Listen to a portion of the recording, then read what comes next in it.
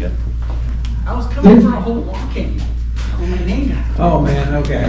We got the walk-in. Did you want the music too? Yeah. Okay, like, so you come dancing in? Stone Cold Steve Austin music. All right, so we're going to do this alphabetically. Vince Manfredi is the interim mayor of Maricopa and is advertising director and part owner of Maricopa. Council member Rich Vidiello is the general manager of Cool Line Plumbing. And we're going, before we give these guys a chance to tell you why they're running, I want to go over a few ground rules for the debate tonight, or not the debate, but for the town hall tonight. There are no time limits. However, I will interject when ideas are being repeated or we're falling off topic. Questions can be taken from people present at the event or on Facebook Live. Questions can be addressed to a single candidate or everybody. Candidates will be allowed to answer a question addressed to another candidate, but it's not required. All questions will be accepted except those that are repetitive or inappropriate. Candidates will be able to question one another. So on that note, we'll start with Vince. You can give your 2-minute introduction.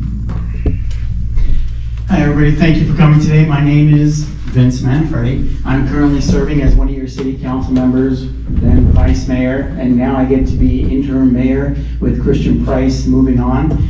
So we'll pick a new vice mayor and mayor and all that stuff in the next coming months. We still have to come up with the exact way we'll do that. But again, my name is Vince. I've been your council member now for almost 8 years. I'm running for re-election because I've been working on a whole lot of stuff, doing a whole lot of things that I want to see to completion. You know, one of my main things that I work on, of course, is transportation. I love getting out there and speaking with people throughout the state on transportation issues and working to hopefully get a fix to the 347. Today's news, or technically yesterday's news, but our news is a little bit dampered, of course, because of what happened in Maricopa County, so it hurts a little bit because, as you know, half of 347 rests in Maricopa County, and Doug Ducey just vetoed their ability to have their sales tax, and that pays for all the roads that happen in Maricopa County. So it's a lot of work ahead of us. I'm prepared for the work. I want to do the work, and I want to stay on city council. Thank you. Thank you all for coming. Councilmember Rich Vidiello, thank you for all for coming again, and keep coming back, please. So you have a little something on your chairs of both of us there. It'll tell you a little bit about me if there's things that aren't asked tonight. So I stand before you today asking you for a job for 4 more years. So this is your interview for me. Please ask what you want to ask. I'm here to answer your questions. We're here to work for you, and we do know that we work for you. Public safety is one of my biggest things. Safe city is going to bring jobs. Economic development and jobs are job 1 and job 2. Safety and economic development. Of course, the 347, as Vince mentioned, it is 100% on our scope. You know, it took 15 years to build an overpass. Well, guess what? It probably takes a little longer to build 15 miles of road. We're working on it. We constantly work on it. We go to ADOT meetings. We show up. We tell our stories. Some of the stories are not very good, but we do work together as a team with the ADOT and all the other entities that are involved. There's four other entities. So we work together. We try to make sure that we could bring this for us, and we look forward to bringing this and widening it and making sure that everybody can leave our city safely. But the important thing is if we bring jobs here, they don't have to be driving up there. Thank you. All right. Before we take questions from the crowd, I would like to let the Facebookers who are joining in right now, some of them may be joining a little late, let them know that we're missing 2 candidates. Henry Wade had to step away because he had a family emergency earlier this afternoon, and Adam Leach had to also step away because we were in the middle of giving our, I saw it right there myself, we were given the description and the ground rules for the town hall, and he got a call right there and had to leave. So that's why those 2 are missing right now. So I guess I will ask the crowd, does anybody have any questions? And My request is, make sure I come to you with a microphone so everybody on Facebook can hear you. Give your name, question. Good evening. My name is Tina Dugan. My question is why the city has not done a third-party employee survey recently. I understand there are some very unhappy employees, and I'm curious how the council would handle that. Thank you. So, Tina, that's a great question. I've never heard any disgruntled employees. I am in there frequently enough to talk with people. Maybe they don't believe we're the people to come to because we don't hire them or fire them. We only hire and fire a couple people. But I told you last time that I would actually go and ask that question, and it has been brought up, and we're going to see what's going to happen with that. It's actually a great thing. I interview my employees every 6 months, or I should say, raise time, I should say. So maybe our city employees should do the same thing with our managements, and I agree with you. Thanks. More questions? Oh, I see a few. I think I saw your hand first. Oh, yeah. My name is Susan Coy. I've been living in Maricopa since February of 2007. I witnessed the bubble burst in 2008. I'm a DoorDasher in Maricopa. I started in December. I was surprised to see all the new builds in this town. So I've seen a slowdown because of the stagflation we're in this country.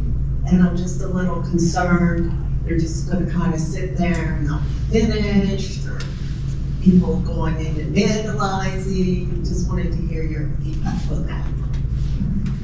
Yeah, Susan, right? Yeah, Susan, great question. And I moved here in 2010, and I stole a house from the bank who took it from someone else, and I did really well by buying a house back in 2010. So we came here during that time when the housing prices were so low.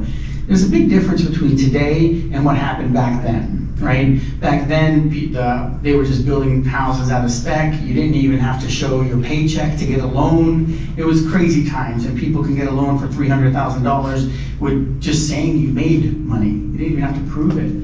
So it was different then than it is today. And you're gonna see a slowdown. I've been talking to a couple of people, a couple of realtors, a couple of mortgage folks, and you're gonna see a slowdown, and the slowdown is not gonna lower prices, I don't think. It's just gonna go up a little bit slower than we've seen over the last couple of years. And houses are selling pretty fast still, very fast actually. You know, you're not gonna have a house sitting in, my house before I purchased it was on the market for over a year. So that's not gonna happen, I don't think, right? But I mean, if I had a crystal ball, I would, you know, I'd be rich right now, but unfortunately I'm not. He is rich. But no, I don't see that being an issue. I do see there's going to be an issue with the gig economy, which you're part of. And that kind of economy is going to hurt because people had extra money and they would call and get food delivered all the time. And you know, the extra $5 are like, oh, who cares, right? But now when you look at gas prices at $5 or, you know, maybe $6 anytime soon, or it could drop down a little bit more, but in the $5 range, $5 is a lot of money. It's a gallon of gas. So it's a little bit different, and you're gonna see the gig economy, I think, will slow. Less people will go out, less people will be buying out, because that's always the first thing that gets hit. Except for the next pandemic that may be coming up, maybe a lockdown. Yeah. We may be busy because of fear, and they don't want to go out of their houses. Yep. Fear. That could happen. Thank you. All right, next question. Can I answer that too? Is that all right if I just give it quick? Yeah, sure. As you heard, I'm a general manager of a plumbing company here. I built a hospital here. I've built the animal hospital. I built several buildings here in the city. Not me personally, I have helped. But part of the slowdown is actually happening due to product. Product has gone through the roof. So some of these builders are actually, I have to say, pretty smart. When a restaurant wants to open, he wants to open, I have to build it. I have to build it, and I have to raise its prices because every time they change something, prices go up and up. So that's part of the problem why there is a slowdown. Lumber is a problem. Lumber has not dropped. Copper is through the roof. PEX is through the roof. A quote that I gave 3 months ago has gone up 30% from then. And from prior, I'm doing a hotel in Chandler, and I've raised it over $128,000 in 6 months. Product's gone through the roof. So that's majority of the slowdown. People want to buy houses. So. All right, time for the next question.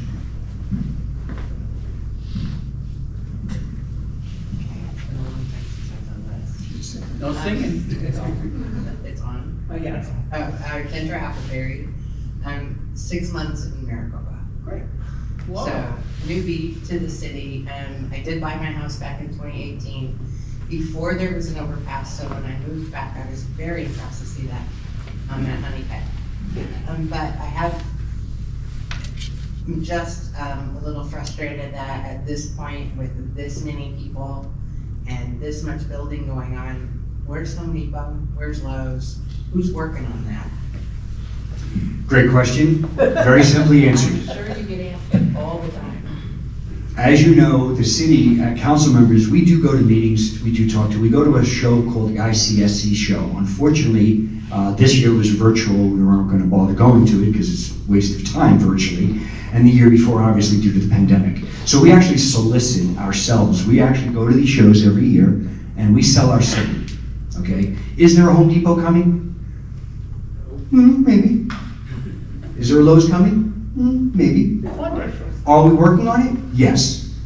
Are we working on every other type of restaurant you want, that you want, that you want? Yes, we are working on these. But we also we have 2 companies that we work with. One's called MEDA, that the city funds.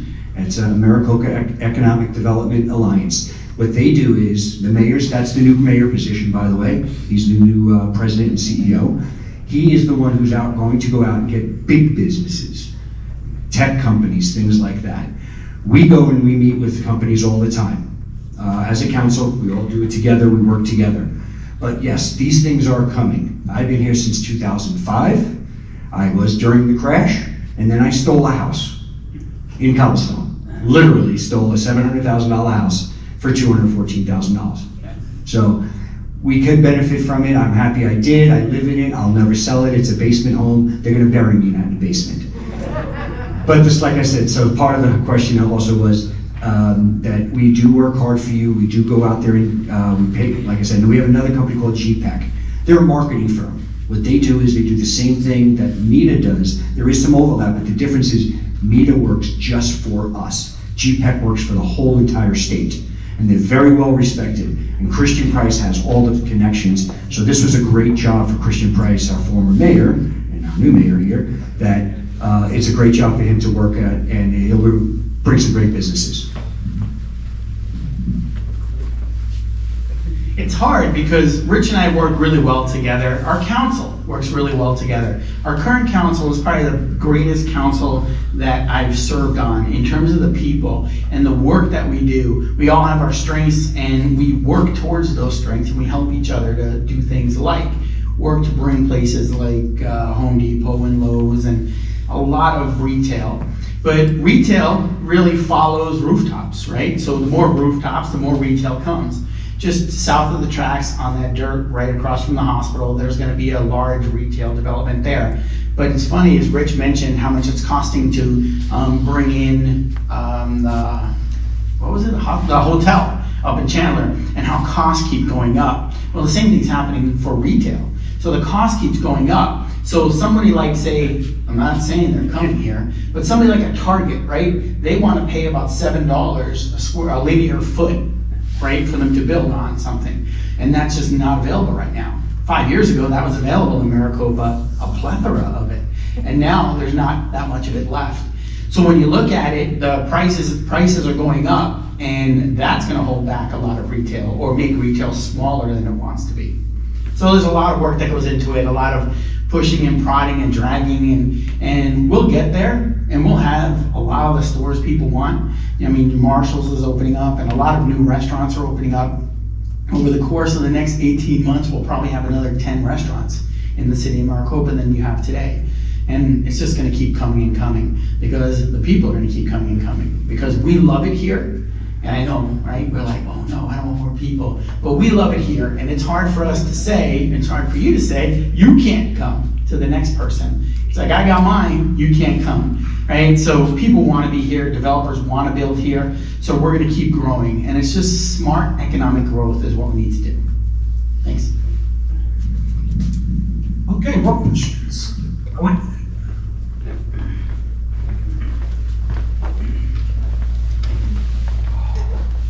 No, I don't need it. Mr. Ventillo and Mr. Manfredi, I don't need it. Facebook needs it, so they can hear you.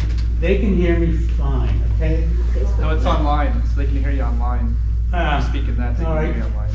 Since you both work on transportation issues, why is it that Mr. Ventillo, about 2 weeks ago, at a council meeting with Mr. Wade, complaining about Porter Road and the parents picking children up, but yet nothing was addressed in the developments with Santa Rosa, Pima Butte, and Butterfield Elementary? That's the same issue that you have on Porter. What is the issue? Will it be addressed after the summer? It's being addressed literally as I spoke 2 weeks ago. So the city is working with each individual school for a traffic plan, okay? The traffic plans have to be given to us approve them, and then make sure that we hold those schools accountable. That's the majority of the problem. A lot of the problem is, I happened to drop my grandson off at Heritage, and I said this 2 weeks ago, that I see a lot of this going on. And I don't know if you know what this means. This means I'm looking at, and there's a gap of 10 to 5, 6, 7 cars in front of each other. If those lines were shortened up, now I don't have every single answer for you. Each school is gonna bring their suggestions on how we can fix this traffic on Porter Road. Now, how about the developments that are already established? Okay, so first of all, I don't know if you know, but in the state of Arizona, I can't say, yes, you can come, but no, you can't come. Plain and simple. The developer owns the land. We don't own the land. No, I'm not talking about that. Ms. Manfredi knows that I complained about parents in the bike lane, no parking, no standing, no stopping. Okay. And it goes on constantly at Pima Butte, Butterfield, and Santa Rosa. And according to the signs on the road, that is illegal. And when I asked the Maricopa Police Department, they said, well, call another non-emergency number. Well, in other words, to hell with you. Sure, I got you. And bottom line is, it's like, it's only an hour of your life. Get over it. Like with Porter Road, it's only an hour of your life. Get over it. I said that? No. Thank you. I Okay. was Just wanna told make sure by an HOA president, it's only an hour. Get over Okay. it. First of all, as you know, I have no jurisdiction over what your HOA president, manager, or anybody said. We are two separate sanctioning bodies. But that's why I said the traffic plan is very important. I agree with you. The bike lanes are for bicycles, okay?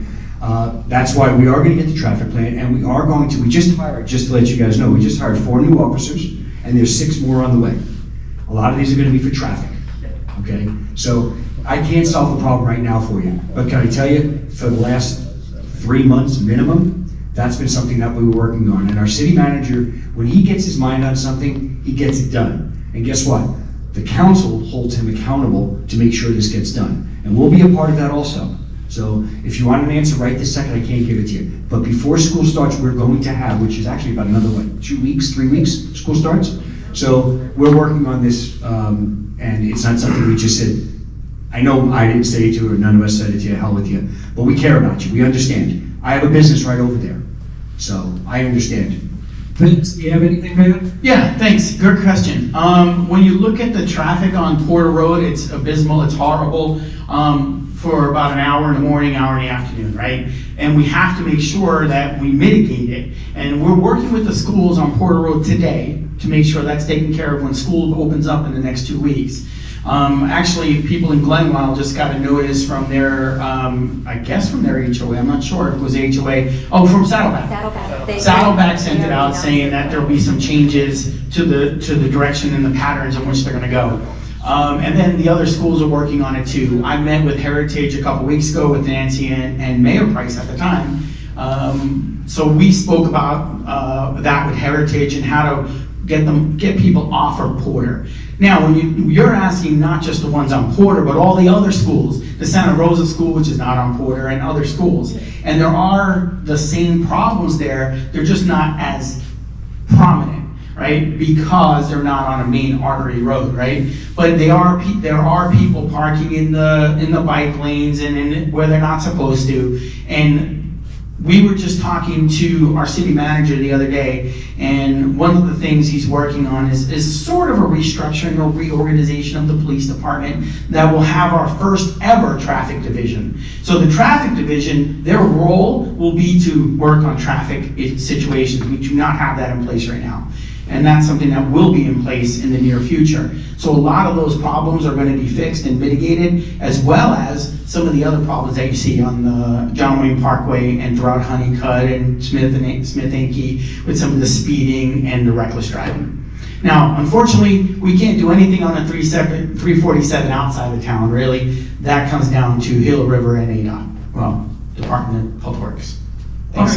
All right, Public safety. Sorry. All right, Vince, while you have the floor, I'm going to ask a question from our Facebook audience. Sure. From Edward Michael. Oh, I know him. When do the 6 members of council plan to move forward in appointing a mayor from the 6 that are already there and interviewing citizens for the vacant position?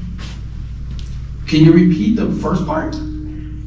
When do the 6 members of the council plan to move forward in appointing a mayor from the 6 and interviewing citizens for the vacant position? So we do not have, or did not have, a city council meeting this week because of 4th of July. So Tuesday fell on the 5th of July, I believe it was. So we didn't have a meeting. Our next meeting, at our executive session of our next meeting, we'll have a discussion and we'll discuss that. And then we'll come up with the plan on how we will replace Mayor Price. And if that means, because it's not certain, but if that means it's a council member, how we will replace that council member. And we'll come up with those plans over time. But the second meeting, or the first meeting of July, which is our normal second meeting, which is on the 17th, 19th, sorry. It's on the 19th. At that meeting, we'll have an executive session and we'll discuss it. And we'll go from there on how we move forward. Do you have anything to add, Rich? Good enough. Continue to the 19th. Yeah. Okay, guys, more questions? All right. You only get one. Okay, fine. You get that. You can't get her just one, you know that. Good evening. My name's Al Waters. We moved here to Maricopa in 2018. A month after we moved here, we attended our first city council meeting. And I just want to let both of you know that we were very impressed on how you guys do work together as a team. It's evident that I attended other meetings and grand openings and stuff like that. And they all work like a family. So anyway, I've been following all the buzz going on with the election and re-election. And my question was actually going to be for Mr. Leach, because I heard he made a couple of statements about there's some changes he wanted to make, but he hasn't been very clear on what he wants to change. So being that you two are here, based on your experience on what you've accomplished so far with the city council, what are some of the things that you'd like to see changed or improved? You first. I'd love to change the 347. As you said, Al, I do appreciate that question, but we do work well together. Prior council members have worked awesome together. They're the ones who built this city. I've only been on this for 4 years. Vince, Nancy, Peggy, Dan Frank, they've been on before me, and they've done a great job. They've actually handed us the football to keep running with. You can only accomplish stuff step by step. And think about it, the 17 years this city exists, or 18 years now, this city has grown tremendously. We are the largest city in Pinell County now, population-wise. Excuse me? Yes, we are larger than Casa Grande by about 8,000 people, roughly, right around there. So if you think about it, and then the number one question we get asked all the time is, why does Casa Grande have a Home Depot, Lowe's, this, that, and another thing? Very simple. She just asked it. When you're 102 years old, and I might be a little off on the age, but roughly 100 years old, you better have something like that. So it is time. It is time. It's going to come. These things are going to come. But like I said, prior council members have done a great job and handed me a great football for my last 3.5 years that I've been here. And we're gonna continue to work strong as a team. We only work as a team. There is no I here, we all work together, as Vince said earlier. That's how we're gonna get things accomplished, so. I love change. I love it. I like changing things. From the moment I got to the city of Maricopa, I met this guy next door to me, and I was like, we need to change this, we need to change that. He was my HOA president at the time. He was the mayor, or became the mayor, and now he works for MITA. And we've been working on changing things like simple things. I mean, putting an overpass in, stopping having a no longer stop at the Amtrak, right? So those types of change. But before I ran for council, right, I served on the zoning rewrite task force. Peg served on it with me. And there was, I think, 12 of us. I think it was 12 of us, 16 of us on a zoning rewrite task force. And we spent 14 months, I believe it was, working on rewriting our entire zoning code. Because we were living on 1960s Pinal County zoning code at the time. Yeah. So we had to rechange our entire zoning code so that we can actually grow into the city we are today. That's change. That's substantial change, right? And that's the stuff that we look at doing as a council and working together. But it comes from you, right? The people. And when I look at the crowd, I talk to a lot of people, maybe too many people. My wife says I spend a little too much time on Facebook talking to people. Rich tells me, stop it. Stop talking on Facebook. Only because I'm always on there, I'm always talking. And if somebody comes to me with an idea for change, and it looks like a good idea, I'll bring it to the rest of the council, I'll bring it to our city manager, and we'll talk about it. So when there is a chance to change things, we do work on that, and we work on it hard to get it done. Vince, while you're already talking, Yes. I have a question from Facebook, Mary Grace. Yes. As our community grows, we have growth in families moving in, aging loved ones with Alzheimer's and dementia. Yes. Maricopa is lacking in support for these families and services for caregivers and patients. Mm-hmm. Do you see yourself working to bring forth solutions, and what will you work on? Yeah, I don't know if many people know it, but I lost my mother to senior dementia. So it's a scary thing. When you look in your parents' eyes and they don't know who you are. I don't know if anybody's been there yet, and I pray you never are. But when you look at your mom's eyes and she has no idea who you are, it burns inside. And you'll always look for ways to try and help in that situation. So at Copper Sky, they brought to us a solution, well, a sort of a solution that will have some senior living, some hospice, basically some assisted living, senior living, hospice care, so you can work through and have spaces for people who want to keep their parents close. Just having apartments doesn't really help, and you need that assisted care, because an apartment is great, but to somebody with Alzheimer's or dementia, it's not. They have to be close to family or in a place where they can get the help they need. So yeah, we'll always work, and if anybody knows a business that wants to come here and build a facility, it can't be a city-run facility. That's not plausible. It doesn't happen anymore. Whereas cities build hospitals and community hospitals, it doesn't happen. There's no money for it, and there's no insurance and liability that will ever cover it anymore. So when you look at it, if you know a business that wants to come here, please have them contact us. We can work through our contacts at MITA, and we got a nice guy that we know there, as well as at GPEC and other places, to work on helping them find the funding and the land they need. So we're always happy to help. No ifs or buts about it, I agree. I lost both of my parents, one in 15 and one in 17 to dementia, like that. Dad went in 6 months. Mom went over the course of about 5 years. They moved in with me for the last 7 years of their life. So I do agree, we do need it, and we're working on it. Again, as he said, we have it coming at Copper Sky. But there also is a few homes here that actually do take care of seniors. It's been a while, obviously, since 2015 when I really looked into it and decided to move my parents in. But there's about 4 or 5 homes here, and they do take care of seniors. So there is a few homes available for that. All right, folks, any questions? Are we? She already had it. Give it to the back. Anybody? Oh, okay. Coming your way? You go next. Yeah, I'm just teasing. Yeah, he's been up all the time. Good evening, I'm Jelani Elliott. This question is more for Vediello. A while back, Arizona passed laws so the dispensaries can come here without having a medical license. I spoke on that. The city I live in, you guys didn't listen to the people who voted to have it. You all put in place to where it would be difficult for it to come. The only person, to my knowledge, that voted for it, even though he personally doesn't know it, is Manfredi. The rest of you all just completely ignored what the people voted for and voted against it. Said they would talk about it, coming back, and never brought it back. And I'm yet to see where they hear them talk about it or bring it back and stuff like that.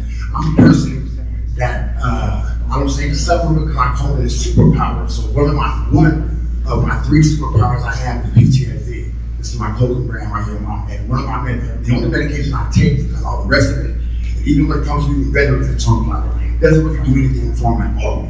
And there's VAs around here that veterans go to, and alcohol really messes them up. But no one's banning alcohol. I don't see you guys putting anything in place or even talking about kids getting alcohol because kids are still drinking it. And I mean, I'm pretty sure you guys hear about it because there's been a lot of accidents on the 347 from our children being involved in alcohol. I don't see none of the council members getting like that trying to do anything about the alcohol.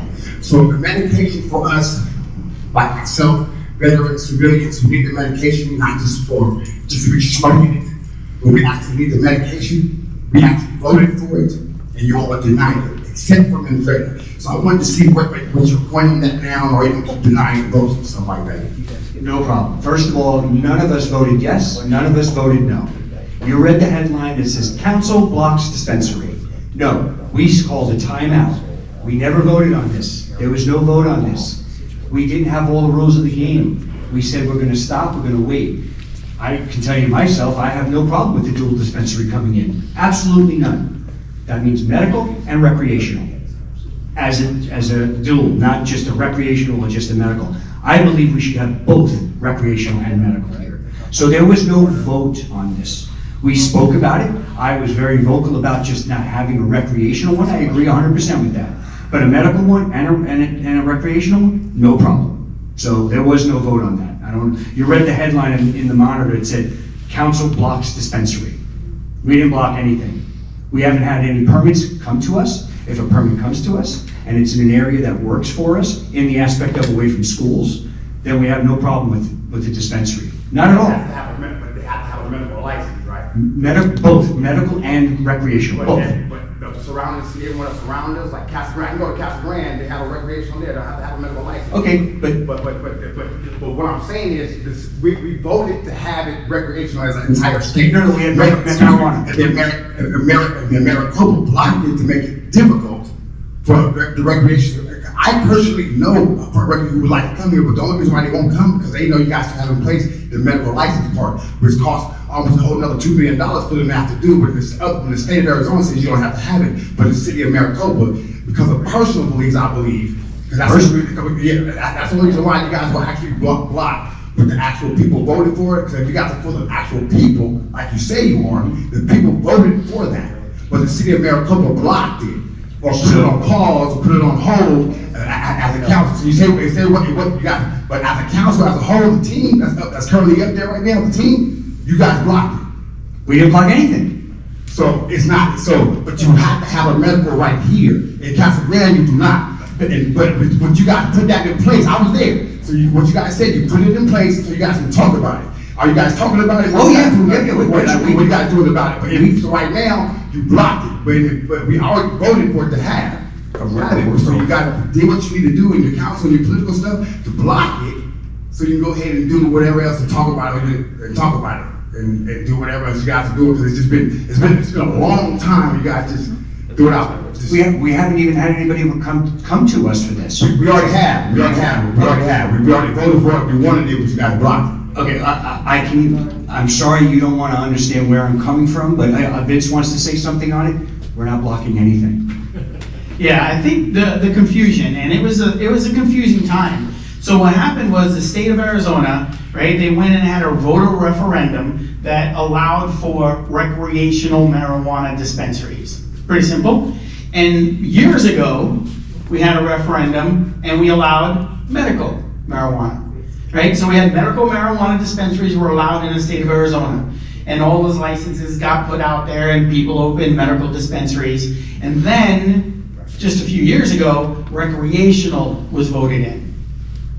So in the city of Maricopa, what we did is we simply piggybacked, right, on what we had in place for medical marijuana. And we said if you wanted to open a recreational marijuana dispensary, you couldn't do it as a standalone. It had to be done as a medical / recreational. So that's why it sort of comes off as it was banned. Because it's not technically banned, you can open it, but you'd have to have a lot more money. So I was actually just talking to our city manager about it, and we had a conversation, and it's something that we did promise at the time to talk a little bit more about it and bring it back, and we're still looking at doing so. So what I suggest is pretty simple, that if you want to open a medical dispensary, you open one. You get your license from the state, you apply, you open one.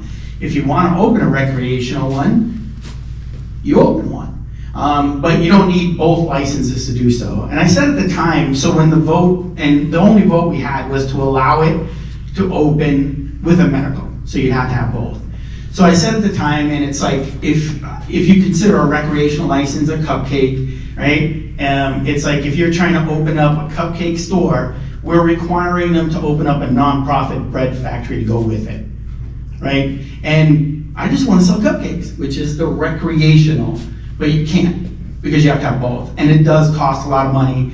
And there's a very limited amount of medical marijuana dispensary licenses in the state, and there's no new ones coming anytime soon. But there are recreational ones coming soon, and they'll come filtering out as they are awarded, that was Jersey right there, did you hear that? As they're awarded to people. So that's all, we just got to split it. And then when we split it to allow medical, to allow recreational, that will allow for it to open up. So it's just a procedural thing we're gonna have to go through as a city council if the city council approves. Make sense? Thanks. Next question, guys. Anybody got any questions? Tina, okay. She's going on apartments. Oh, boy. There you go. First, I would like to clarify that I am that HOA president, and it was neither of these two candidates nor Henry Wade who made the comment about just staying off Porter Road. So, for my wonderful residents who have been learning a lot about city processes, I want to make that clarification. My question is, you talked about being on the zoning, changing the zoning. We put together a general plan voted by the residents.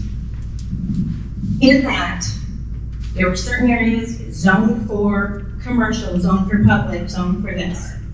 In the past 2 years, the majority of apartment complexes have come right near Glen Wild and Santa Rosa Springs, and every one of them, pretty much except the original one, had to have the general plan and zoning changed.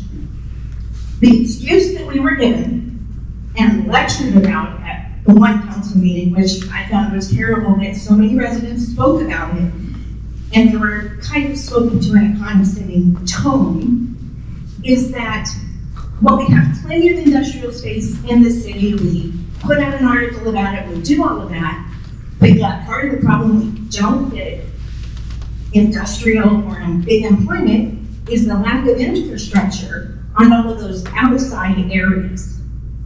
I know there's a law they tried to pass this year, didn't get passed.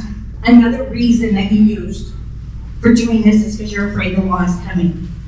Whether it's coming or not, we voted for general plan, we voted for zoning. I believe that that should be taken into consideration along with the concerns of the residents.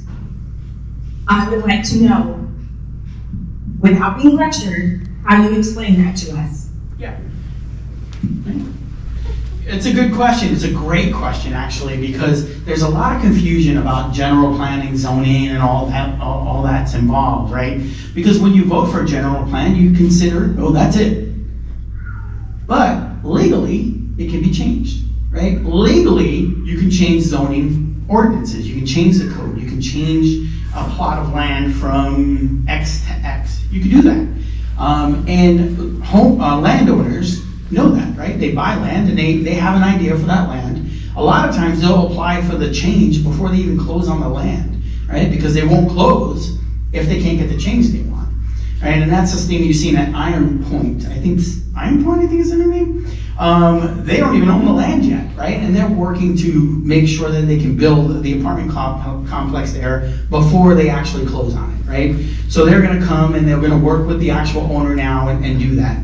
So there's a process in place to make changes, right? And they follow that process. So we really could go out there and say, no, you cannot change. We are going to leave that as commercial. We could do that. We'll wind up usually in court because they just spent $5 million, $10 million. They're gonna, or the landowner that hasn't yet gotten paid for their land yet now finds their land to be not usable for what they want.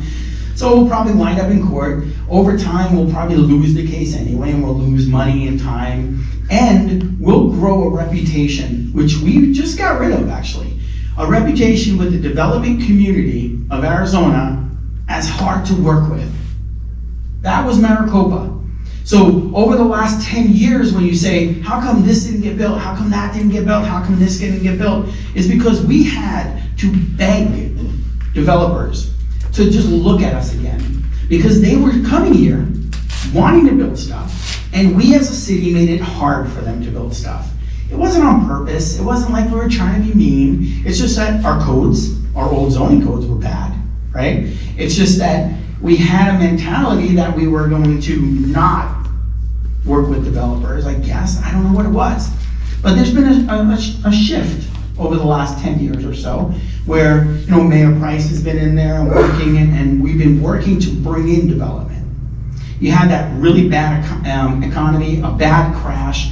We had houses sitting there with the windows broken and they were horrible and they got torn down just a couple of years ago, and now there's new houses being built on that land, right? So that happened, and developers got scared of working with Maricopa because you come in, you invest $100,000, $200,000, $300,000, and then you're told no, and that's not how you work with people. So I understand that people don't want apartments where they don't want apartments. I understand that, believe me, I do. I did not like the idea of a 5-story apartment complex in the city of Maricopa. You can talk to some of my council members. I was very opposed to it, and I spoke to our city manager, I spoke to the developer, and I learned that that apartment complex is going to be better than if we denied the 5 stories, because we would have lower apartment stories, right, 3-story buildings with much less amenities, and we'd have a very vanilla apartment complex. And then this apartment complex that'll go in, it'll be upscale, and it'll have a lot of amenities, everything from putting greens to pickleball and all the stuff that people want. So there's a process in place. And when the developer follows the process and they legally follow the process, it's hard just to say no. There's a process, and they're legally following it. And for us to just say no, we'll wind up like a company like, a city like maybe Fountain Hills, where they said no so much that they wound up in court a lot, right? And now there's apartments there because they had to force it on them. And our state legislature this year alone, there was a bipartisan effort. Just imagine that. Our state legislature, bipartisan. That doesn't happen very often. There was a bipartisan effort to take the zoning authority from cities and leave it in the state's hands. Meaning that somebody could go into Glenwild and buy 10 houses in a square, rip them down, and put in affordable housing. If they called it affordable, they could put it anywhere.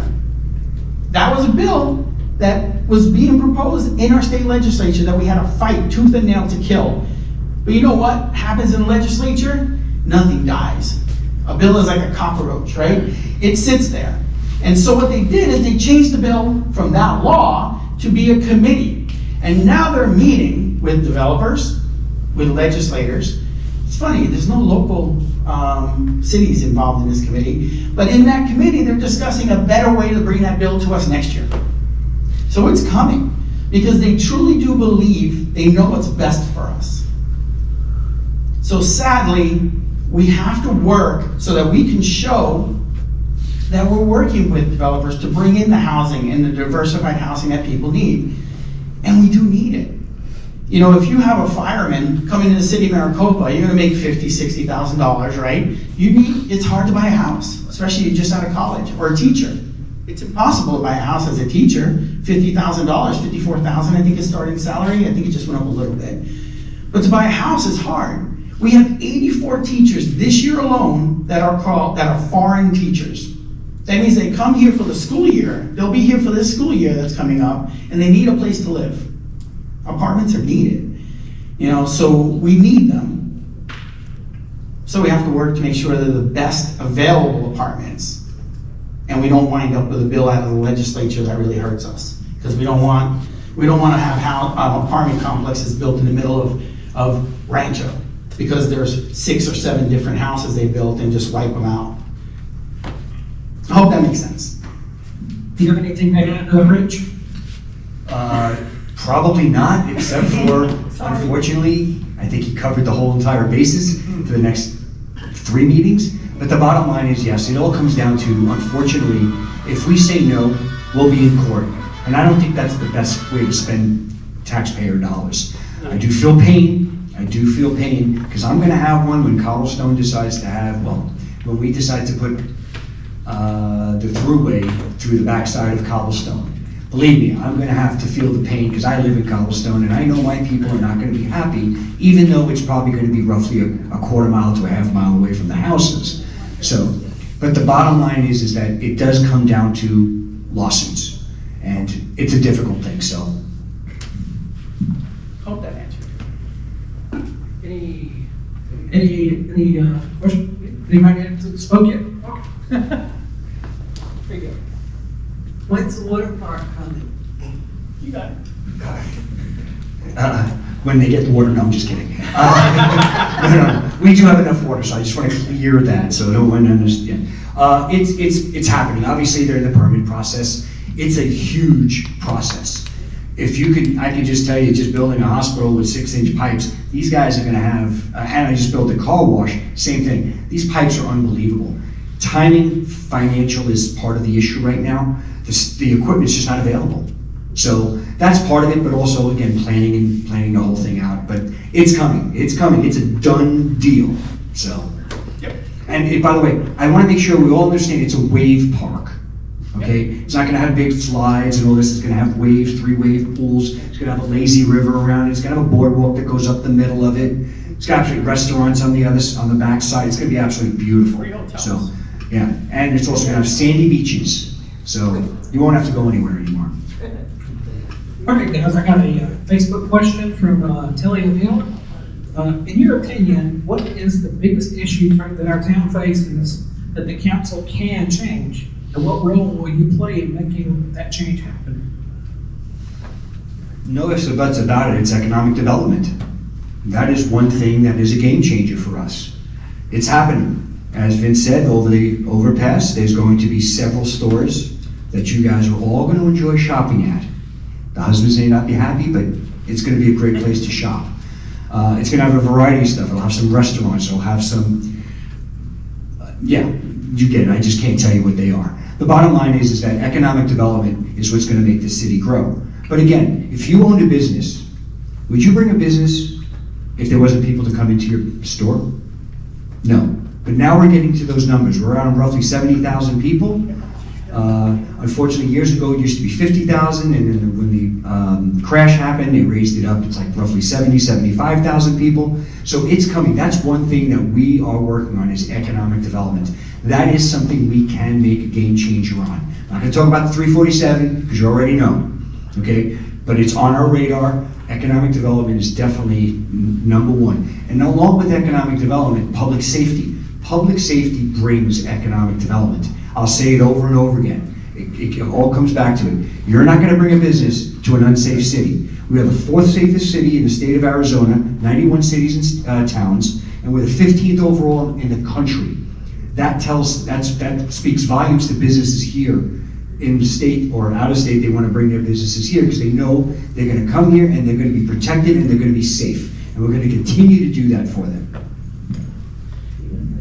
Great points. Economic development, public safety, both very important to us. But transportation, and everybody thinks of 347, which is the #1 transportation issue. And I know a lot of people online will say, there's nothing the city council can do. But there is. There's the hard work and determination that we put forward to fix the 347, and that counts. A lot of that counts. But there's Transpass, which is going to take you off the 347 before you get into town, go west on Hill River Land, cut across Green Road, and that's where the water park is going, right? So in there, the Green Road bypass will then go over the tracks with its own overpass over the tracks into Maricopa Meadows, and you will be able to come into the city of Maricopa and go all the way to the south side of Maricopa, the south part of Maricopa, without having to be on the 347 or John Wayne Parkway as it's called in town. Because as you know, if you get on there sometimes, you're in trouble. There's a lot of cars. So it'll take and it'll alleviate the pressure on that road, getting people off of it. But it also gets people off that road because there'll be stores along these roads. Because they're running out of room on the 347. There's nowhere else to build stores, right? So when you look at it, there'll be stores on the new roads. There'll be stores that are going on the east-west corridor that's going to take you down towards Casa Grande to the 10, right? Sonoran Desert Parkway now it's called. So a lot of people I've heard are saying, well, why would I go south to go north? And if you work or going somewhere on the east side of the valley, it'll be faster. If you just Google it today, it's about a 15-minute difference, and that's before there's an entire parkway put in, right? Just right now, it's about a 15-minute difference to get to Mesa Gateway Airport from Tortosa, right? It's a 15-minute difference going down Casa Grande Highway and up towards the 10. Once it's a 4-lane highway, or parkway, sorry, it'll be actually much faster than that. So there's gonna be help, and transportation within the city, that's why the biggest part of our budget is used on transportation infrastructure building. So transportation. All right, guys, I got another Facebook question. This time it's about water.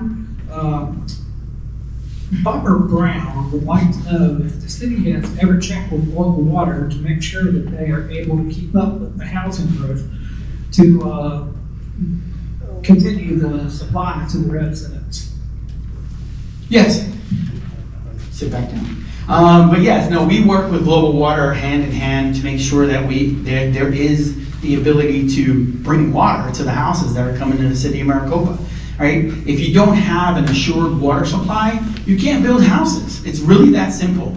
I did a post about it yesterday, I believe it was, and I gave the link where you can click on it. So go to my Facebook page, vincentmanfredi.com. Click on it and you'll see how we have an assured water supply for the city of Maricopa. But it doesn't say the city of Maricopa, it's called Santa Cruz Water Company, which is Global Water. So everybody's like, I don't see Maricopa, because we don't own a water company. Santa Cruz Water Company does. So you'll see that we have a 100-year water supply. We have the water available for the houses that we are building. We actually use about 7,000, it's a little over that now, about almost 8,000 acre-feet of water. We have the availability to use 22,000 acre-feet of water in the city of Maricopa. We're fine. We have enough water. Farmers, on the other hand, don't. And when you look at it, I know that sounds horrible, but it's true. Farmers don't rely on the groundwater. They rely on water that comes in from the Colorado River and other irrigation ways. So when you look at it, farmers are going to be hurting in the state of Arizona, throughout the entire state, which is why you see farmers selling a whole lot of land, and then you see developers coming in and buying that land. And if you realize that on an acre of land, if you put 4, 8, even 10 or 16 houses on it, it uses, and by houses I mean apartments too. So if you put that on it, it uses less water than a farm. So we have the water supply. We are fine right now. We can almost triple the size of the city of Maricopa without any real issue. But the good news is we're not relying on that. We work in the city of Maricopa to make sure that we're addressing those needs today.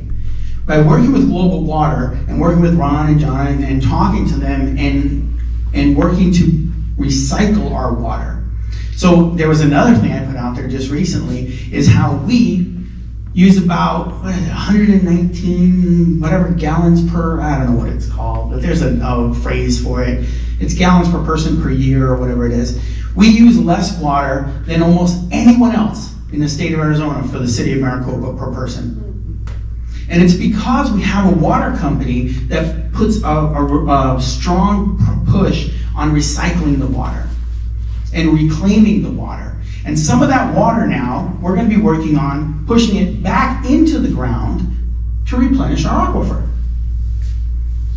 So it's that kind of stuff, and that's that kind of ingenuity between Global Water and the city of Maricopa that we're working on, and we're looking towards the future. So we're not just like, drink it up, who cares? You know, we are working very hard with Global Water to make sure that we are a great place to live for many years to come. But it's not cheap.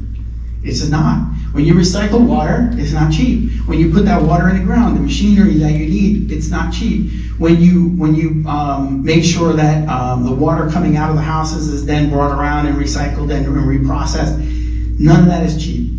And in other places, they don't do that. So you can get cheaper water, right? Because you don't have to worry about what happens afterwards.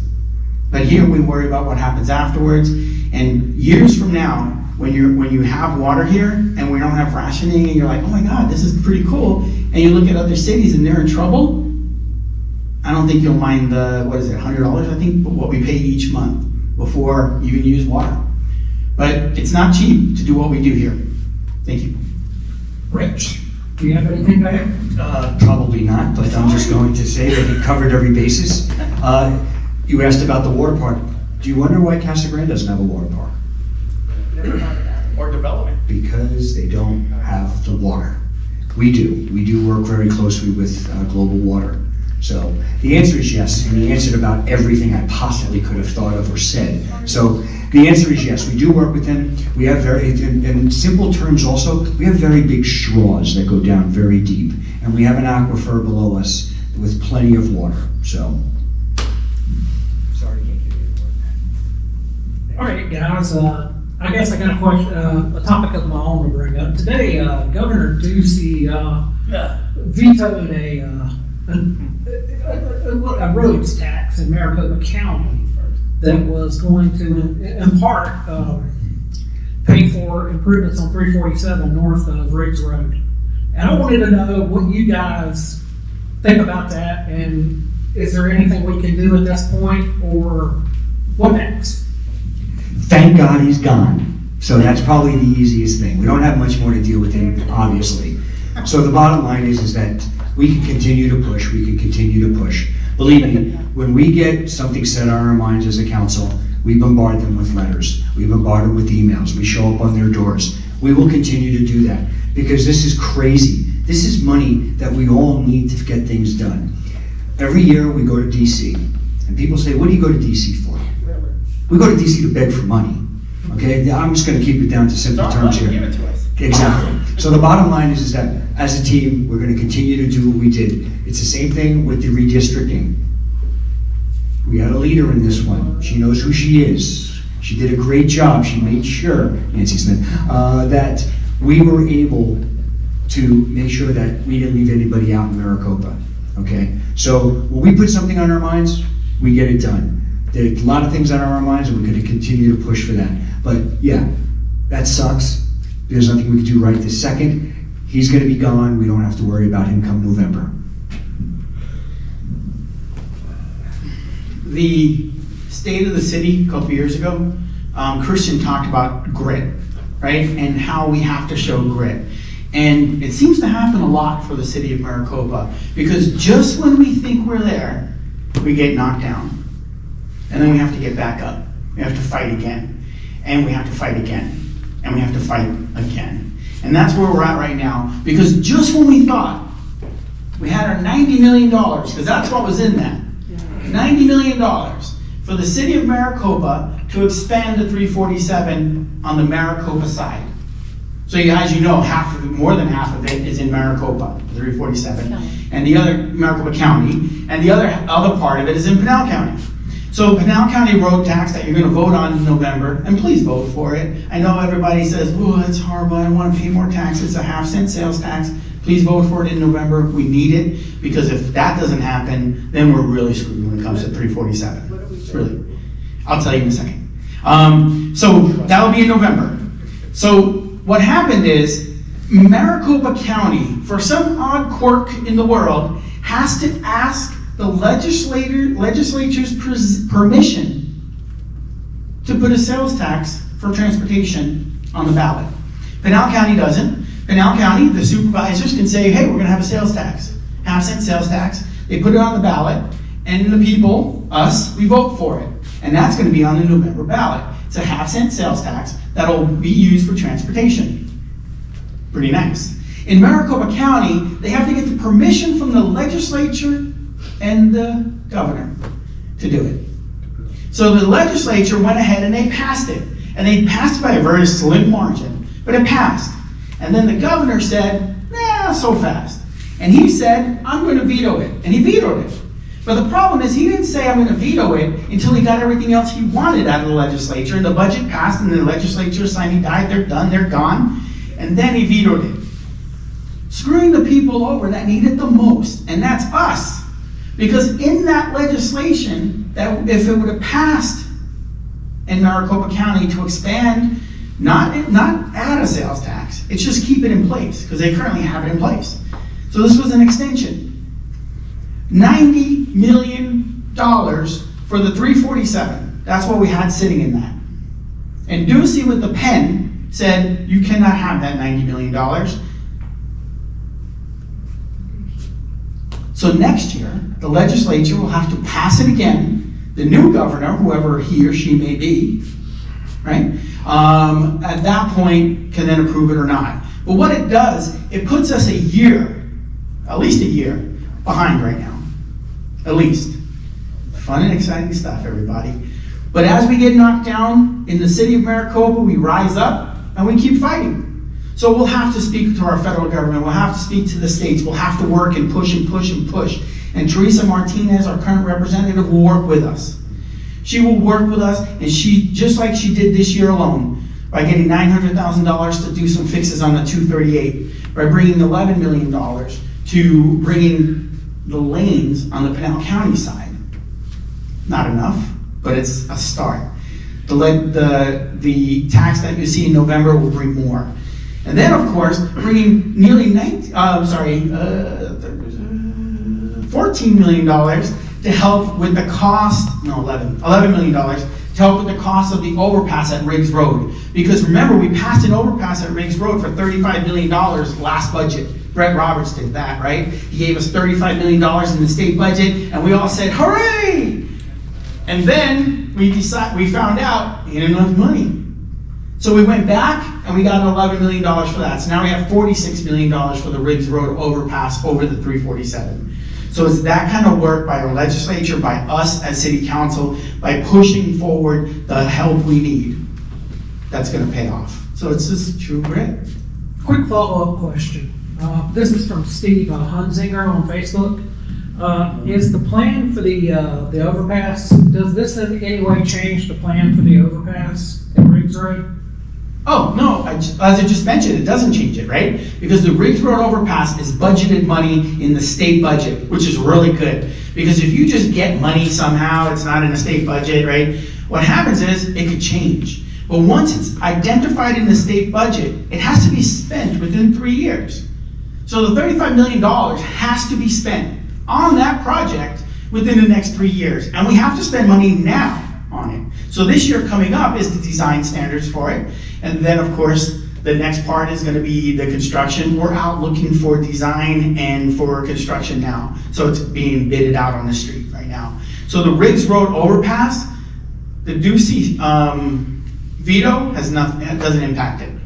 And he also wants to know whether the kind of interchange that's going to be exchanged, whether it'll be an overpass or maybe a diamond interchange? Diamond interchange is on the you want to do it? Yeah, no, the overpass is just gonna be a simple overpass. Yeah. The diamond exchange will be at the 10 that will start with, we'll go with the whole entire project as it goes down the line. So it's a piece by piece, unfortunately. We'd love to have $280 million, probably $300 million to fix the whole thing at once. And by the way, in construction, that's probably going up, it's roughly $1 million a mile. Now, with inflation and the way things are going, it's probably more like $5 million a mile. So it's so important to get these things passed now, because by the time you get them built, the price could double. So that's why it's so important for the half-cent sales tax, Maricopa County, and let's get a new governor who's going to say yes for the people. Any questions in the room?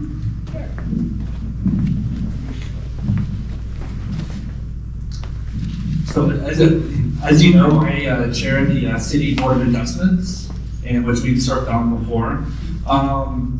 I've been kind of surprised when, with all the new developments and growth, I kind of anticipated more cases going to us. For those who don't know, the Board of Adjustments, we're a quasi-judicial committee appointed by the board, and we address things that they're not, I guess, addressed or agreed upon in the zoning, during the zoning committees, right?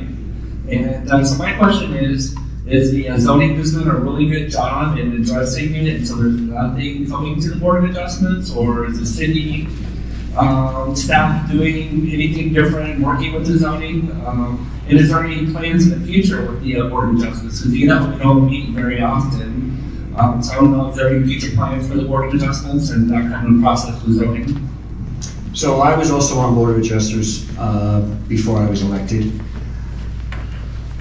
Yes, we work with, obviously, zoning is one of the things. Majority of the time, the Board of Adjustments comes up with any of the things is things that happen at people's homes and changes that obviously you know. I had to meet with the Board of Adjustments myself because my house was built on 42% of the land. And in the city of Maricopa, that's all you could have. Matter of fact, so I went to them, I spoke to them, I had plenty of land, I wanted to build, extend my patio out, I wanted to put a patio outside of that because I pushed my patio out. So I had to meet with them and I had to talk with them about it and I had to send in what I was doing. And because I had 42% of my land covered, I needed to ask for 3% more, plus they gave me a 2% allowance.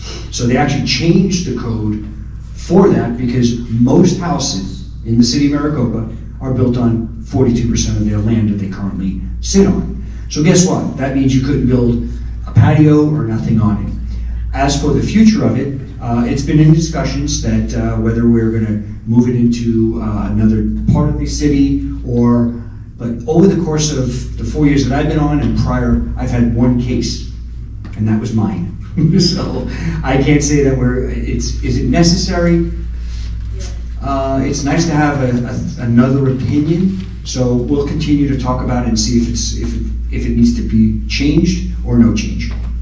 Yeah, I covered it mostly. I served on Board of Adjustment too, and it's the same comment, right? It serves a purpose, but it might actually have a hearing officer instead that can do the same purpose and frees up the people that are sitting on zoning and on Board of Adjustments to do other things for the city instead of just sitting there on the Board of Adjustment, never meeting. Right? I served on Board of Adjustment, and 1 year we met once. In a year, met once because there was no need. And basically, what Gary said, if you didn't hear it, Board of Adjustment is when planning and zoning says no to something, you can appeal it to the Board of Adjustment, right? So, but our staff does a great job working with developers before it even goes to planning and zoning. So a lot of the stuff that would get declined is already told to the developer, hey, it's gonna get declined, don't do that. And they've changed before they even get to planning and zoning. So it really does, it doesn't meet very much, but it does serve a purpose, but it might actually be able to be done by a hearing officer and then leave the planning and zoning people to have different positions within the city. So what I'm hearing is that the staff's doing a really good job Yes. working before, so it doesn't even have to come to us now. Yeah, staff does a great job, and planning and zoning. We have really great people on planning and zoning that really do study and work through with, and then push back on developers. And instead of a developer saying, no, I want to do it, the developer listens to planning and zoning, goes back and brings it back with the changes they suggest. So that's a big part of it too. All right, guys, I got another question from Facebook viewer, Karen Markell. What are you going to do about the parking on neighborhood roads? There are so many renters on my street, and they probably have about 3 cars per house, and no one parks in their garage. My HOA told me it is a city problem, and I need to call the city and the police to address it. Guys, answers. There's not many answers, right? In some areas, they have CC&Rs in place that don't allow for street parking in some HOAs. In some HOAs, they have no restrictions. And they'll try and do restrictions, but they can't because it's not in the CC&Rs, right? So some places have restrictions, some don't. There's a couple of rules that the police follow, and that is you can't park the wrong way. I've done it. I've gotten in trouble for it. You can't park on a certain number of inches from or on the sidewalk part, and the police will give you a citation for that. But street parking is probably not going to get you a citation because it's an HOA issue, right? And the HOAs will decide and they had to decide when they basically established their HOA. You can't really change it now because at the state legislature, they took that power and said that an HOA can't now decide to restrict street parking if it wasn't in place before 2014. So it's not really a city issue. It's more of an HOA issue, and I can't talk much because I have a lot of cars in front of my house. I do. Again, it's one of these, there's not much we can do. Streets are the cities, but there's not much we can do about it. I mean, again, first of all, I guess the biggest thing is people should just be considerate. If you have a driveway or you have a garage, use it. But outside of that, I can't tell my, I got a guy who parks in front of my house every single day, and he lives on the other side of the street. I'm also a nice guy. I'm also an HOA board member that I have to go tell him to go do this. I have no right to do that because he can park on either side of the street. Again, just a little consideration. If we all tried that, possibly we could work things out a little bit nicer, but we can't do anything about it.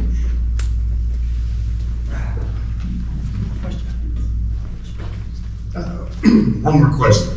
I've been to a couple of forums, stuff like that. But I've been here 8 years. Maricopa is very, very diverse. There's a lot of different groups and stuff like that in Maricopa. And I didn't know, Councilman Vitiello, you were actually on the committee that does HOAs and stuff like that. I'm pretty sure everyone knows, you all know, there's a lot of things going on in America that's not cool at all. So the young man just got shot at 90 times and was hit 60 times with police, a lot of police brutality.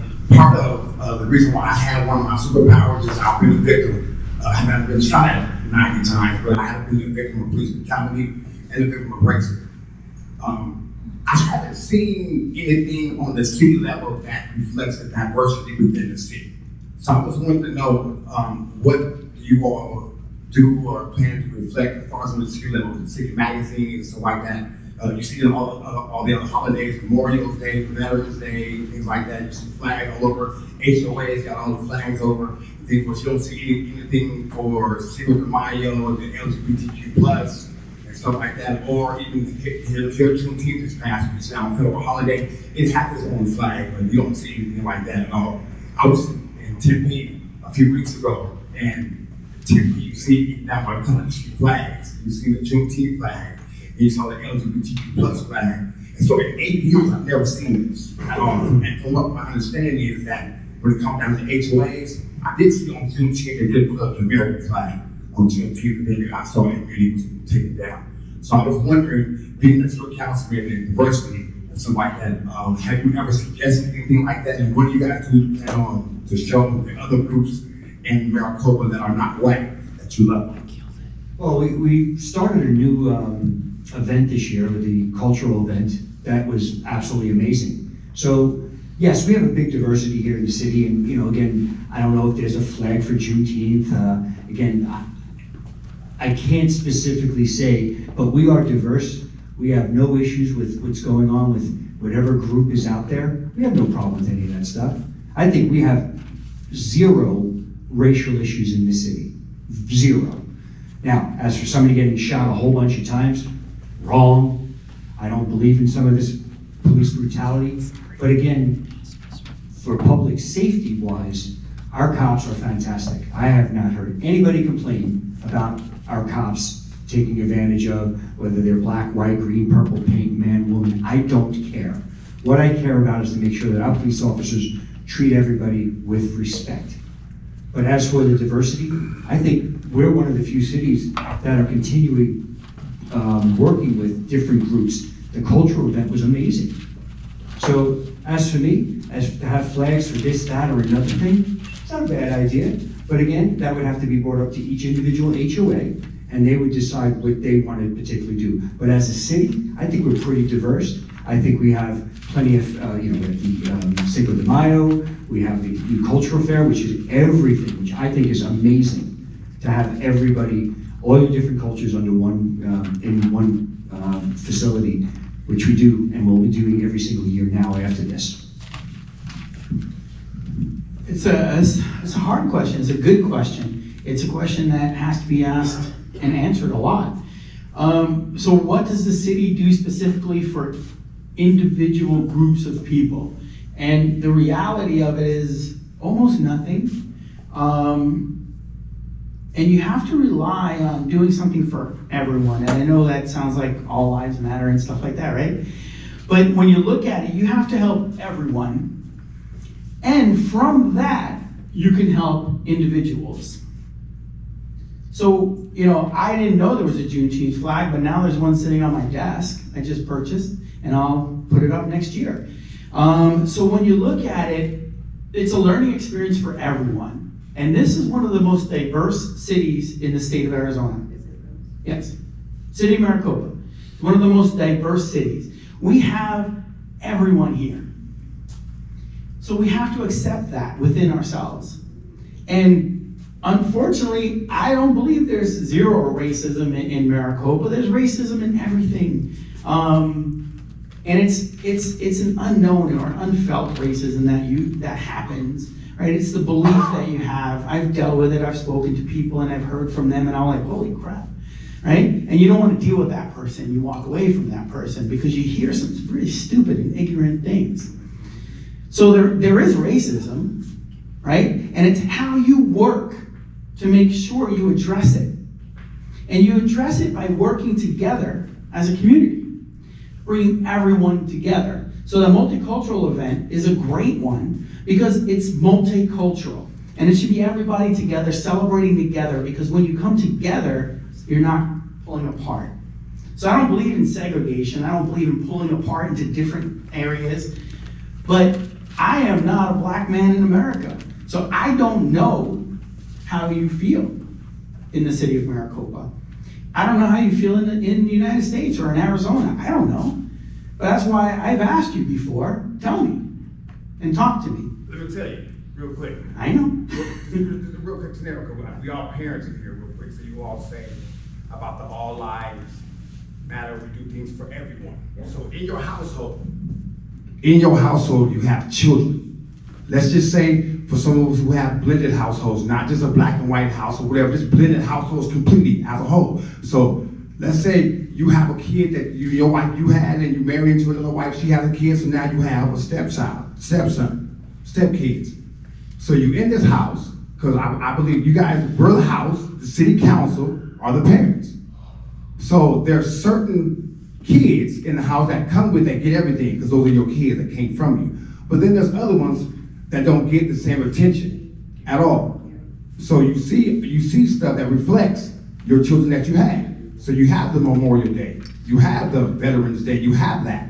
But you don't have anything that reflects LGBTQ at all. So that doesn't, so it's not a specific group, but that specific group lives here and nothing reflects them at all, period. There's a very, very large African American group here. no reflection in the city of Maricopa at all for the large African American group here. No reflections for the LGBTQ plus group here at all. At all, none whatsoever. I have not seen that one council member attend an African American event. I've had Juneteenth here. I brought Juneteenth here to the city of Maricopa because the Cultural Affairs Committee didn't want me on it, and there's nothing about it at all, period. So I started on my own. I just don't talk it, I do it. So I started, done 4 years. There's only one city council member on the board. And since I've been here for 8 years, so in 8 years, only one city council member has ever came to that event. That's now a federal holiday. So again, you don't have to specifically do anything, but if I'm a child within your city, but I'm being neglected, so I'm just a step kid. But you know, I was there. So as a black man in America, yeah, I know you said, but so as a black man in America, and part of my superpower of PTSD is because of the racism that I see every single day on television and experience. And these are my city council members that don't speak about it, don't say nothing about it, don't address it. I have not, Nancy Smith, no one has said anything about Juneteenth or anything has to do anything other than veterans or what is considered an American holiday, which is a reflection of white America, not black or any other ethnicity group. So that is what I mean about, and what it is, and that's what it feels like to be about being a black in America, black man in America, is being alienated in America, especially in my city. I've been here for 8 years, and no one has done nothing at all for any other group, not just a black group, for LGBTQ plus and everything else. Even the social media that reflect Maricopa, that reflects you all, talks a lot of shit about blacks and LGBTQ plus. They were afraid to even come to my event because people are talking crazy on there, and no city council members at all speaks up for those children. What about them? What about us? Well, first of all, I'd like to let you know that I have Mexican children, I have white children, I have a granddaughter who's black, I have a gay nephew, my first boy nephew. So I have no prejudice against anybody. I don't care what color you are, Have you ever what you are. HOA to have something that reflects that there are other children in the city? No, I've only been on 1 year, but So you're 100% right. I'm not. All I want to know is what are you doing, No, what are you planning on doing for the rest of us that feel like me? Because I'm not the only one, I'm just the only one up here talking about it right I understand. I So understand. what do you all plan on doing, even next year's a federal holiday? It wasn't even a paper. None of you even spoke about it. The federal holiday of Juneteenth. You, Nancy Smith, the only person that was there was Wade. And Okay, guys, again, we've got to move on to another topic. Yeah, we move to another topic as usual, especially when it comes to that. The question is, should we stop building houses? And this is from Cindy Perryborn from Facebook. Should we stop building houses until the infrastructure catches up? well, like you said, we've talked about infrastructure is very important. The answer is no. The reason why we stop building houses, we stop bringing people, you stop getting what you want. Plain and simple. It's math. Okay? If a Home Depot came here today or a couple years ago, think about this. We'll call it when we were at 50,000 people. 50,000 people in a home. The average family has 3 people. Let's say that you've got or 4 people in a home.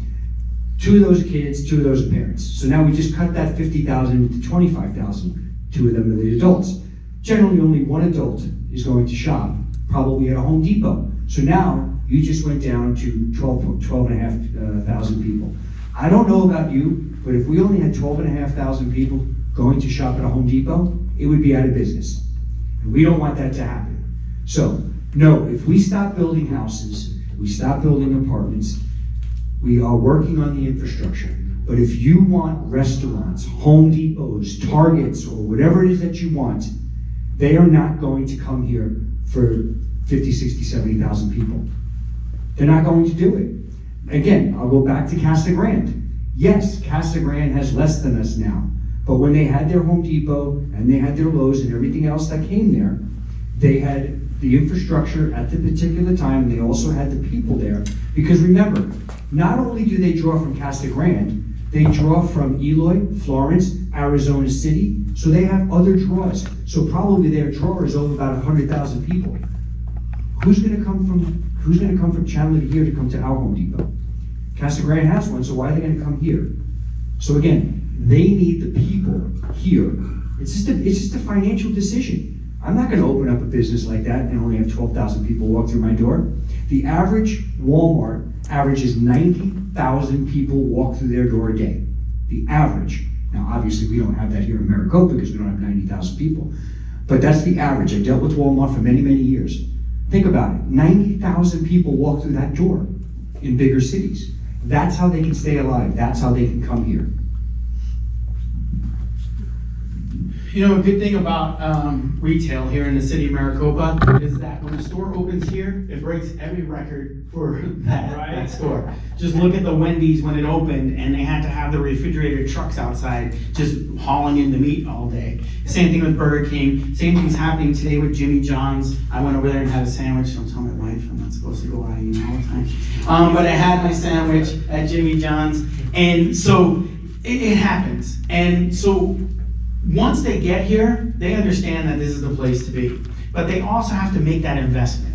They have to make that leap and that jump in. So our job is to make sure they understand that it's here, we're here, to create a strong environment for them to actually come and grow. So we're working on it, but and I say it a lot, development brings development, right? So development pays for development. When you look at the road at Porter Road and you see the new lanes that went in, that's because there's new houses being built at Province.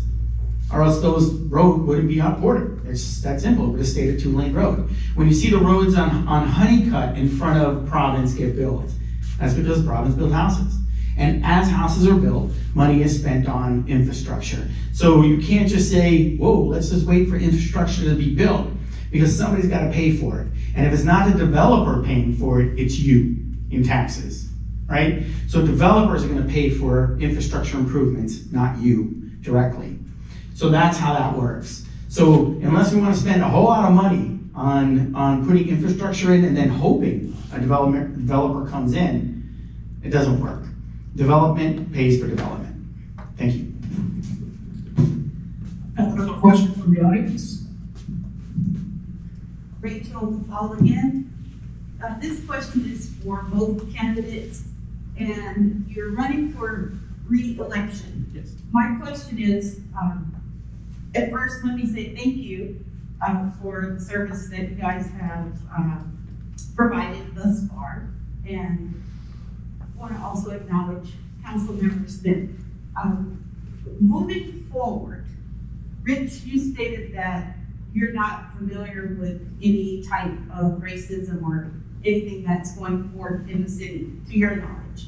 Vince, you did acknowledge that you are not going to say that there's zero racism. Appreciate it. But here's the thing, are you willing, because something was brought up today that I've had discussions with our former police chief and other council members. And do want to acknowledge Councilmember Smith has been, maybe not to the Juneteenth celebration, but she has actually been very proactive in attending events that are for the African American culture. And I know for sure this year she spoke at a women's, minority women's event that was very successful, that was here.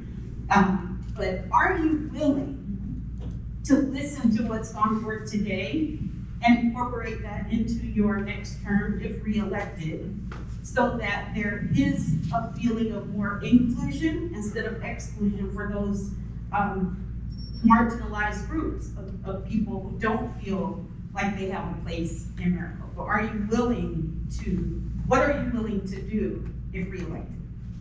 100%, the answer is yes. Again, you are right, I have not attended that. I'm not gonna sit here and tell you I have, or make it up. The bottom line is I'm willing to listen and learn. I'm always learning. I'm willing to learn. I'm always, like I said, my phone number is out there for anybody who wants to call me, okay? So Rachel, you've called me before. Have I not taken your phone call? Have I always called you back? Have you asked me a question? I'm always willing to listen. Again, I'm not perfect, but I am willing to sit, listen, and learn. So my answer to you, Rachel, is yes. My answer to you also is yes. I have no issue with it. Rachel, Johnny, of course, yeah. When I say of course, yeah, is you can't know what you're ignorant of unless you're taught sometimes and you have conversations. So we met for 2.5 hours in my office and we spoke and we talked and we laughed and I thought we had a good time. 3 hours? 3.5 hours. Don't tell my partner over there, he's gonna kick me for not working. But we met and we talked and we laughed and I almost cried at some points of it, and we had conversations, and we left that saying, we all have to do better, all of us. And we have to understand that we are a diverse community, and there has to be the push to make sure that we are doing better. And I made that promise to you. And I intend to hold that promise, because when I do make a promise, I keep it. And I'm kind of like a bulldog with stuff. When I say I'm going to do something, I work very hard until I get it done. Thank you. Thank you. Well, guys, I think we're going to conclude the city council portion of this town hall. But I have a few more questions for the school board candidates. They don't mind taking the floor for a few minutes. Do you want us to just wrap us up so that way, or do you want us to come back and forth? It might be easier. What do you think? Yeah, actually, I think it'd be easier to go ahead and wrap you guys up. I'll give you guys each take 2 minutes to conclude, and then your part will be done. Before I give you my closing, is there anybody who has anything else they want to ask us? Really? Sweet. Anyway. It is 8 o'clock. We have 10 minutes. Councilmember Rich Vitiello, like I said, I'm here interviewing for a job. I have made promises. The number one promise that I can make for you is that I will work hard. I am a hard worker. I'm up early, I work late. I'm there for you, my phone number's everywhere. I take every phone call, I will return any phone call, I will continue to make sure I do that. As I said, the only candidate who's endorsed by both fire and police, because public safety will bring economic development to the city. And that's just one thing that I can guarantee you, that we're going to continue to work hard, and the council is all about it. But I promise you that being a father, raising children here, like Vince, I want to keep my family safe. And I know that no business is going to come move here unless we have a safe city. And we're going to continue to get that. I want to be the #1 safest city in the state of Arizona. It's a tough task, but we're going to continue to do. Again, we bounce between 3 and 4 every year. I will continue to make sure that our police officers, our firefighters, our men and women who protect us will continue to get the equipment they need to protect us. And we've shown that. We've gotten ladder racks. We've gotten vehicles that they need. The bottom line is that I will work hard for you. I will continue to work hard for you. That's the only promise that I can honestly make to you. Except that, that's it. So, Rich Vitiello for City Council, I want your vote for 4 more years to continue working for you, the people of Maricopa.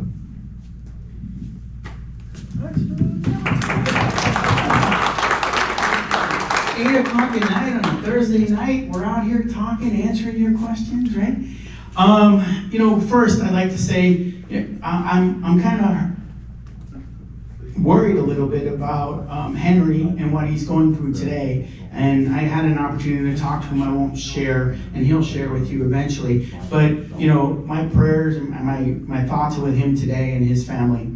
So when I look at it, there's 3 seats on City Council right now that are up for election. It's Henry, Rich, myself. We're up for a re-election, and there's someone else running against us.